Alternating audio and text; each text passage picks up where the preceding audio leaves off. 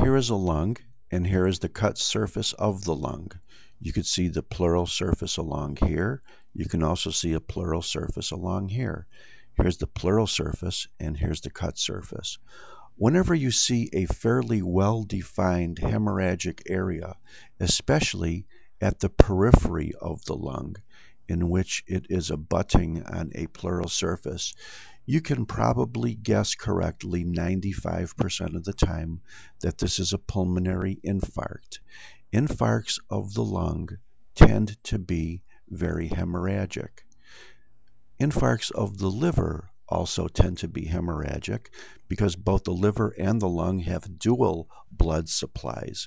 So when one blood supply is cut off, the other becomes hemorrhagic.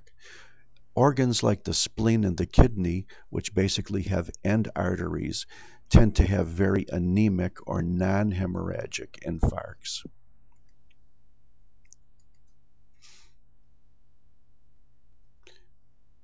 And microscopically, you could appreciate the fact that this is lung parenchyma, which is still aerating, but there is a fairly well-defined area now, and once again, this is the pleural surface, isn't it? Infarcts are always, or I shouldn't say always, but how about if I say almost always, peripheral. So if you see something in the lung that is hemorrhagic and extends to the surface, it could very well be an infarct. Here's a pleural surface here. Here's a cut part of the lung that still show aerating alveoli. And here is the hemorrhagic necrotic area in question.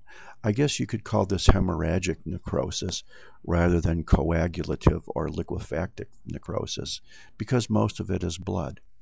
But like all other infarcts, you have a very, very hard time recognizing the actual detail of the lung because most of the cells are dead.